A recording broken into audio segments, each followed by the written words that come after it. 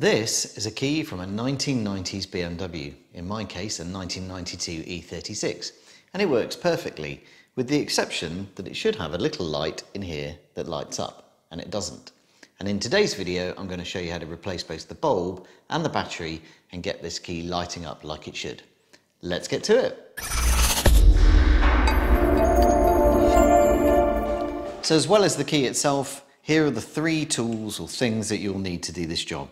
Firstly, a small flat bladed screwdriver in order to prise out the battery from the key, a replacement battery which is an L1560 shown here. I'll put a link in the description for where I bought mine, and also a replacement bulb.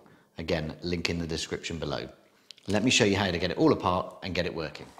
So with the key laid flat, the first thing to do is remove the battery compartment which comes out of the key. In order to do that, you need to press on the BMW logo in the middle of the key, and then holding the blade here, you push and it slides out of the key like that. That part of the key we no longer need, and it's this that contains the bulb and the battery. And in order to get that apart, you need to insert your flat bladed screwdriver here. So that's where the bulb would normally sit. In my case, it's actually, the glass is broken completely. And you need to just pop your screwdriver in here and just be very gentle and twist, because these keys are now very old, and just very, as I say, gently just pop in there. And then there is another one on the other side. Just need to pop that in there, and then you need to do is just gently prise it apart. Now it is sprung loaded and it may ping out, so just be careful. There's a bulb, a battery and a spring in here. And then once you've got your both tabs clear, then just prise gently and out it all comes. So that's the button and the case. And then what we've got here is our L1560 or this one's labelled up V625, and then there's the bulb, and then there's the spring which is part of the switch mechanism. As you can see here, or maybe you can't if I get it really close, you can see that the glass on mine is completely missing. It's obviously got broken in the past. So with everything apart, I can now replace things. So the old bulb and the old battery just fall out, particularly in my case because there's no glass on this one, and we don't want to get them confused, so let's put them out of the way. And then using this new bulb, just be a bit gentle, and it's very obvious where it slots in, and it slots in, there's a little piece where it rests up against here on the metal spring. If I get my screwdriver, just rests in there, and the glass is then not exposed, so the glass doesn't protrude. And then using the bulb, the positive sits at the top and the negative sits on the bottom.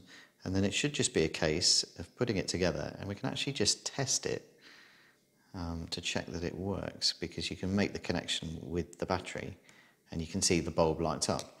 It's not very bright, this is some old school tech, and you could potentially replace this bulb with an LED unit to make it much brighter. But now that I know that that is working, it is then just a case of getting the original other half of the case, putting the BMW logo piece back in. That has got a little, whatever that is, key I suppose, that makes it line up in only one specific location, so it lines up here, and then it's just a case of putting that back in, making sure that everything lines up, and then clipping it together through those plastic clips. Bulb's still working, it's a good sign. Let's just check that again, there we go. And then just popping that back together, just check it's working okay, and then getting your key, and then to reinsert it into the key again, you press in the logo like you did before, and just hold against the pressure and slot it in. And there we have our working 90s BMW key.